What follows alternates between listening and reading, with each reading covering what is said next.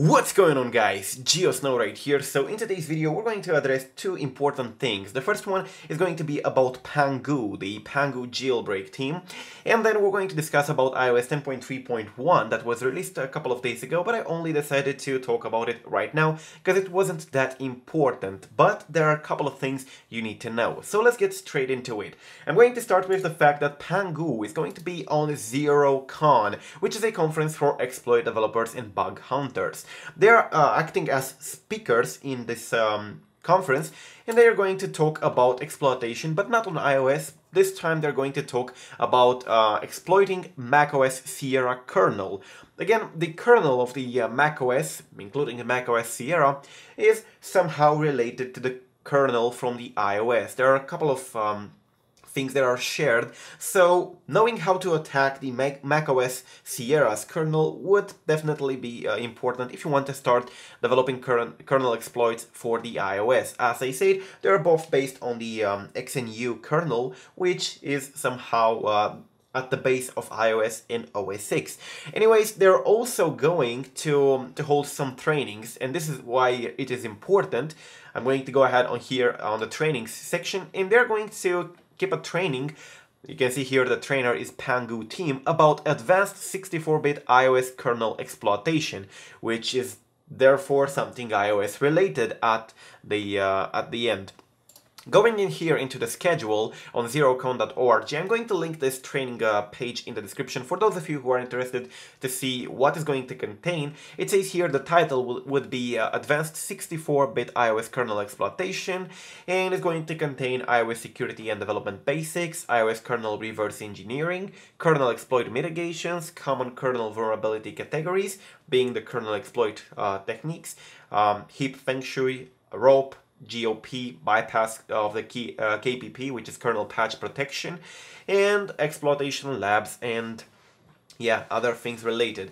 Anyways, this is going to be very pricey, so I don't think you can attend anymore. The registration is over, as you can see from here, but as you can see, it's a little bit pricey, so for that price, I think they're going to present something pretty damn important.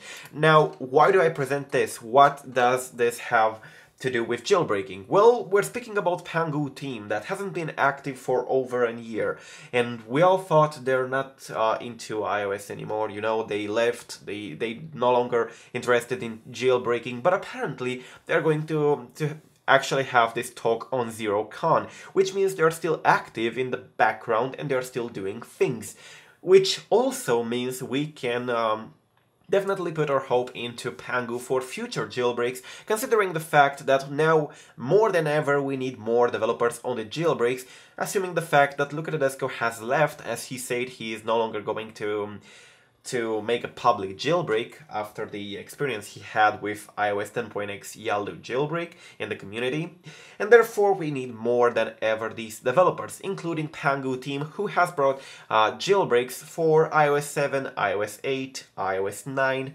unfortunately not iOS 10. Let's now go to the firmware page, and we're discussing about iOS 10.3.1. Why? Well, it's an important update, even though it's very, very small. It was released only after one beta, which is not something very strange for Apple, but it's definitely not usual. Usually they have more than one beta, and remember when we thought iPhone 5 and iPhone 5C were dropped because the beta itself was peculiarly available only for iPhone 5S and up? Well, apparently it wasn't, and this is why. If you go here to the security contents of the iOS 10.3.1, you can see that the only thing that this iOS 10.3.1 does, and this is the reason why the beta has actually been seeded 3 days after iOS 10.3 was released, is a Wi-Fi bug. And I'm going to quote from here. Description: a stack buffer overflow was addressed for improved input validation, and the impact was an attacker within the range, which means close to you or close to your device, may be able to execute arbitrary code on the Wi-Fi chip. That's not something you would like to happen on your device, trust me. And the availability of this bug, of this exploit, was on iPhone 5 and later, which means they had to push an iPhone 5 update as well, as this Wi-Fi related exploit wasn't the best thing to happen to you.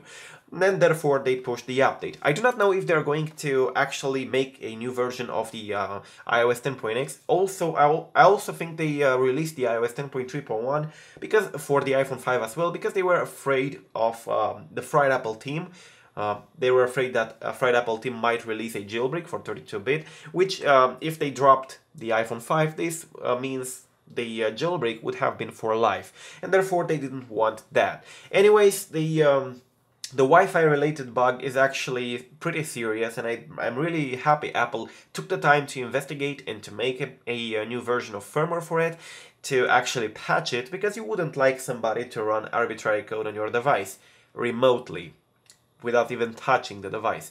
So yeah, you can download the 10.3.1 version, but of course if you want to jailbreak you should stay on iOS 10.2.1 if you're not on 10.2, and if you're on 10.2 or 10.1.1 jailbroken already, do not update. But pay attention to the networks you're connecting to.